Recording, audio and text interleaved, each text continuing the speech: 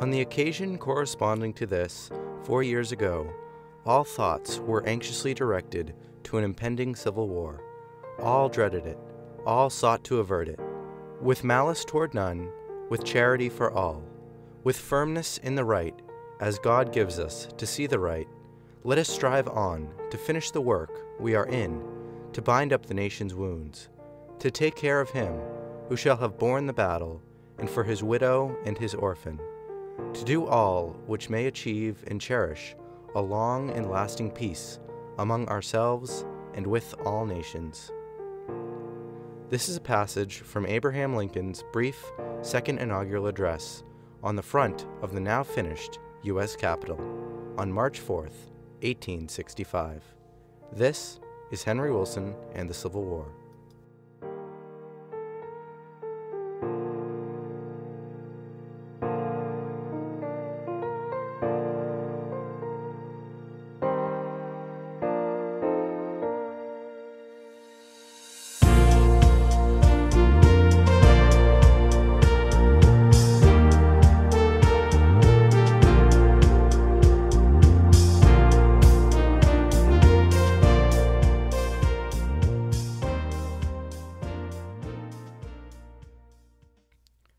As we covered last episode, Henry Wilson spent much of his time in late 1864 campaigning and working hard for Republican success in the election.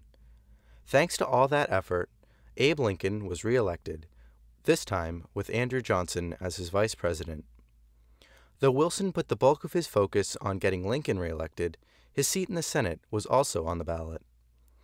While Wilson was mostly popular with the people of Massachusetts, the Senate at this time was still not elected by the people. Rather, the state legislatures made the choice. While Wilson felt resolute in his position to be re-elected, challenges to his prospects were thrown his way. During the summer of 1864, Henry C. Wright, a passionate abolitionist author, tried to publish a pamphlet that sought to present Wilson as a dirty politician. Throughout their careers, Wright and Wilson had been friends at some points and foes at others. Wright had grown to prominence in 1859, following his militant speech in, funny enough, Natick, Massachusetts, titled the Natick Resolution. Wright's 1864 pamphlet sought to discredit and minimalize Wilson's anti-slavery work over the past 4 years. Wilson wrote in a letter, quote, "No man has ever been, and that wholly without a cause, so unjust to me as Mr. Wright. You know that I have not repaid his assaults upon me by neglecting to do an act of kindness to one of his sons. Now he is to come out with a pamphlet to strike at me who never wronged him. Well, so goes the world." End quote. While the pamphlet did very little to damage Wilson, his re-election hit other bumps in the road. John Andrew, the former Massachusetts governor, and a man Wilson had worked closely with, had prospects for the seat. And so too did Benjamin Butler. Some in the Massachusetts Senate were weary of electing Wilson as they feared he was too ambitious for a cabinet position in the re-elected Lincoln administration. The Massachusetts Senate postponed the election, causing Wilson to worry his prospects were dwindling. Upon learning about the postponement, Wilson wrote, quote, "The unexpected action of the Senate, I confess, surprises me." End quote. To ease some of the Senate's concerns, Wilson did his best to make it clear he had no ambitions beyond the U.S. Senate, though the Massachusetts Senate delay continued to cause him a great deal of stress. Wilson's friends recalled Wilson, along with his wife Harriet, who had been ill, being greatly concerned about the Senate's dealings, even breaking into tears at some points during the deliberations. Some of Wilson's friends believed the delay was caused by Andrew's associates, who were attempting to gain Andrew's leverage for a cabinet position. To clear up the complicated questions surrounding his intentions and move the election forward, Andrews issued a statement throwing his support behind Henry Wilson, writing, quote, "In all events, I could not be a candidate against General Wilson." End quote. The air was cleared, and in the following days the Senate moved to re-elect the Natick shoemaker. Wilson once again affirmed his position of high power for the next 6 years. 6 years that would be the most impactful in the history of the nation. Wilson saw the work that needed to be done to draw the war to a close and make a final push to secure the promise of equality for all Americans.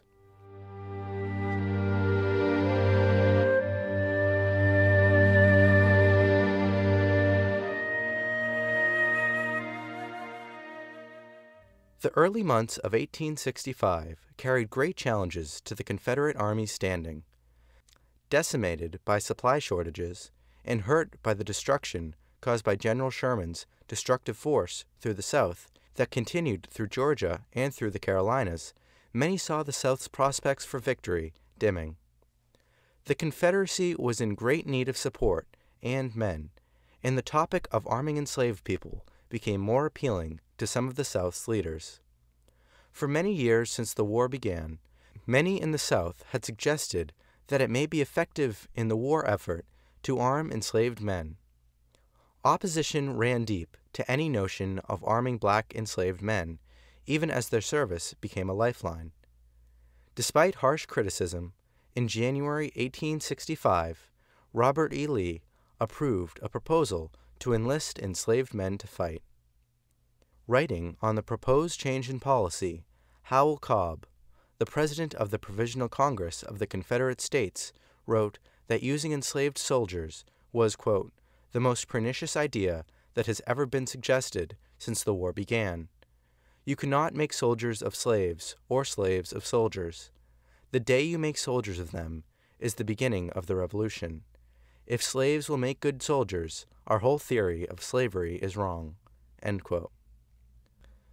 Toward the end of January in 1865, Jefferson Davis, the President of the Confederacy, began to consider the arming of black men as a last-ditch effort in having a chance at success, and in March, black men were approved to be armed.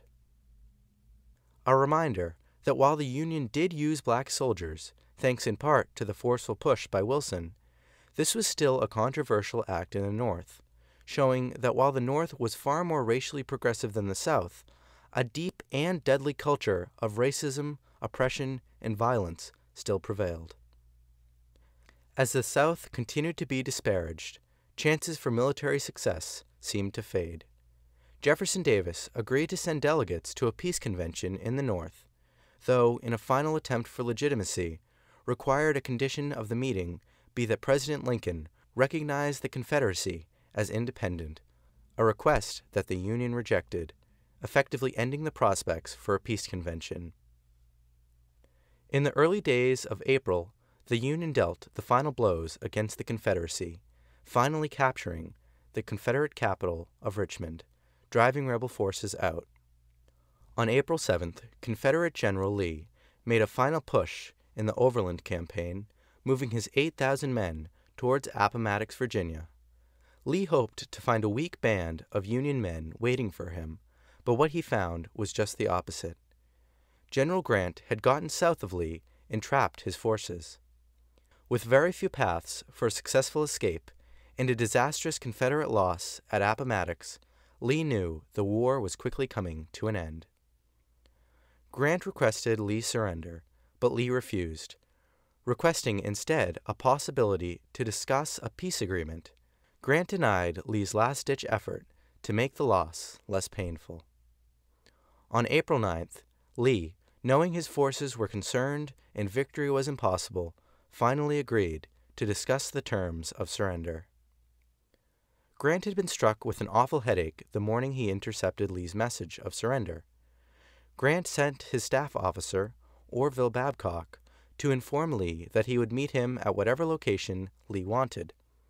Babcock found Lee under a tree to inform him of Grant's message. Many onlookers thought that the similarly dressed Babcock was actually Grant himself, prompting the myth that Lee surrendered to Grant under an apple tree.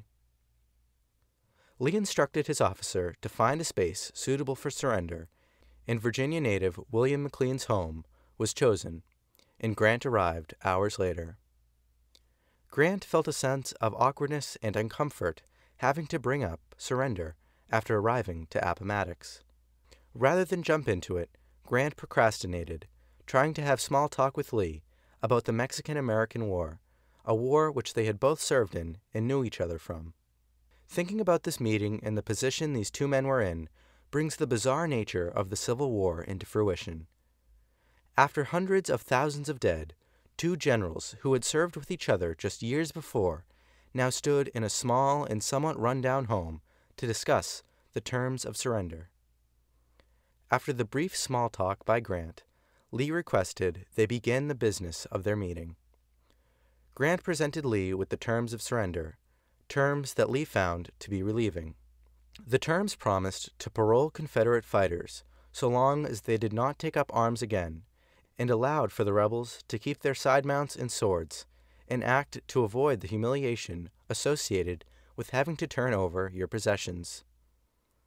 Lee's surrender was important as it symbolically ended the war, though in effect the Union still needed to capture the other Confederate forces to obtain their surrender.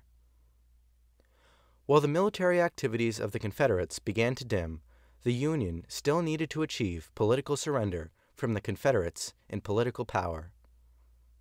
Following Lee's surrender, Union forces began to pursue Confederate President Jefferson Davis in order to capture him, a mission that was successfully done on May 10, 1865, a date many commemorate as the official end of the war, just 1 month after Lee's surrender at Appomattox.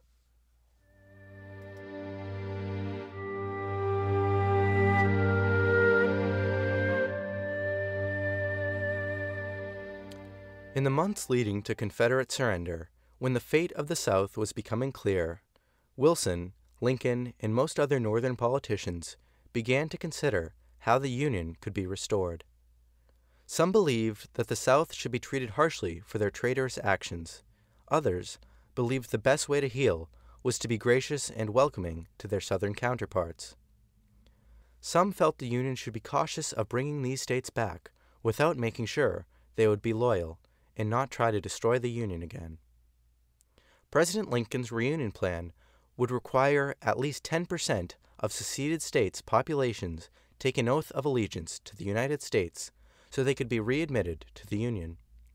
Because Lincoln did not believe states could legally succeed from the start, he maintained a low threshold, as in his view, these states had never left the Union and were only in rebellion.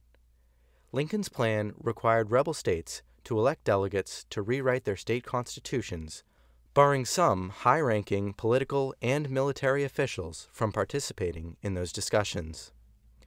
Many Republicans, including Wilson, felt Wilson's 10% plan did not go far enough. In 1864, the newly forming pro-black Civil Rights Association of Radical Republicans in Congress passed the Wade-Davis bill that called for at least 50% of a seceded state's population to swear an oath of allegiance to the Union for the state to be readmitted.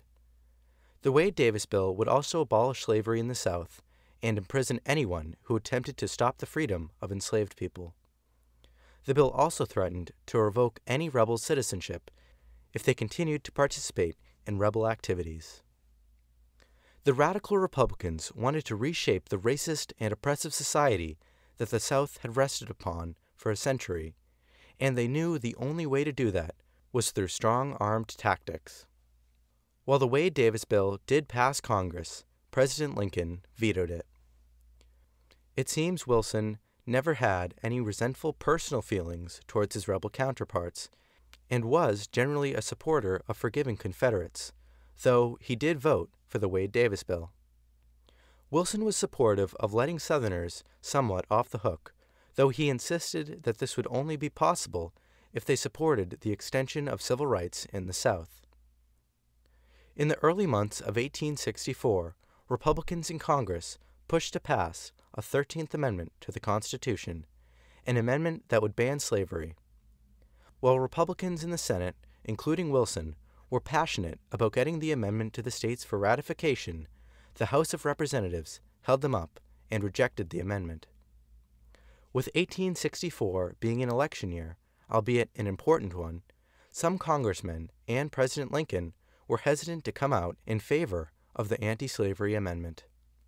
Following the major Republican victories in November, By January 1865, Congress finally passed the long-awaited 13th Amendment, sending it to the states for ratification. Wilson said that the amendment abolishing slavery in the United States, quote, will obliterate the last lingering vestiges of the slave system, its chattelizing, degrading, and bloody codes, its dark, malignant, barbarizing spirit. Then the sacred rights of human nature, the hallowed family relations of husband and wife, parent and child, will be protected by the guardian spirit of that law, which makes sacred alike the proud homes and lowly cabins of freedom. End quote. Once ratified by the states, slavery was soon to be abolished in the United States because of the 13th Amendment. In celebration of the war coming to an end and their magnificent achievements for freedom, Wilson joined William Lloyd Garrison and many other national abolitionists and Northern politicians in a ship expedition to Charleston, South Carolina, to visit the site where the war began 4 years earlier. Wilson and the other politicians attended a somber yet victorious commemoration at Fort Sumter, where the American flag was once again raised. The champions of freedom boarded their steamship and continued south to Florida. Wilson, socializing with his fellow passengers, was leisurely enjoying the beautiful ocean sunset when he was alerted that a telegram had been sent to his cabin. Wilson reappeared to the deck in a scramble to get the passengers' attention. Wilson shouted, "Good God, the President is killed!" Wilson, being the most high-ranking official aboard the ship, read the details of the telegram he had received, announcing President Lincoln's assassination. The ship immediately changed direction and headed back towards the north. A personal friend of both Wilson and freedom, Lincoln's death reverberated through Wilson's thoughts. What was to come of national reunion? Who was to lead the nation? How will Black Americans be treated? These are the questions that racked the slowly reuniting nation after the assassination of President Lincoln.